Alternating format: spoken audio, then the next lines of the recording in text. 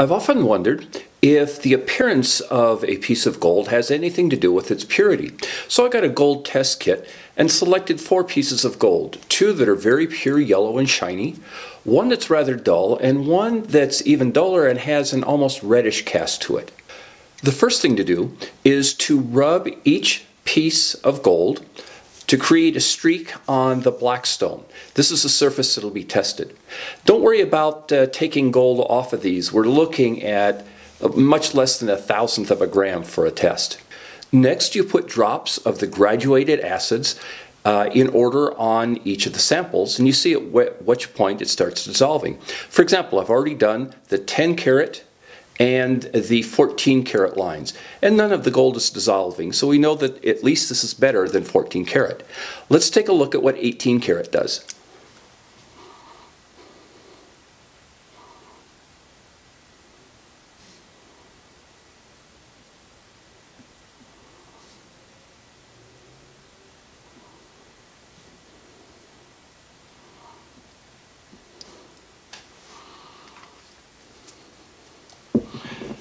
Okay, you can see that the 2 that were bright yellow and shiny haven't had much of a reaction, but this dull one here has turned dark.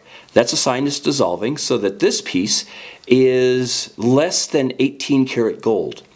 This darker, duller one here, which I thought would be the least pure though, is holding up to the 18 karat, so it's something higher than that. Let's go to the 22 and see what happens. And there's the 22. Again, not much is happening with these 2. This is turned dark, and this one's holding up well too. So what that's telling me is that this, and this last one are all 22 karat or higher gold, and this one piece is less than 18. And that's how you can test gold for purity. These acid-based gold tests have one weakness, and that is that they're very time sensitive. For example, I've now waited another 10 minutes, and you can see that the weaker acids, this is for the 14 karat and the weakest for the 10 karat, have started to have a reaction here. The purer pieces of gold are holding up pretty well here, but they are now reacting to the 18 karat and the 22 karat solutions, where for the first minute or so they didn't.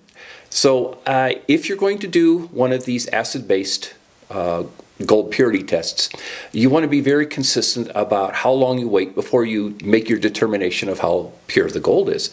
For me, I like doing it within the first 30 seconds or so of putting the solution on there. So I hope you found this video helpful, and as always, thank you for watching.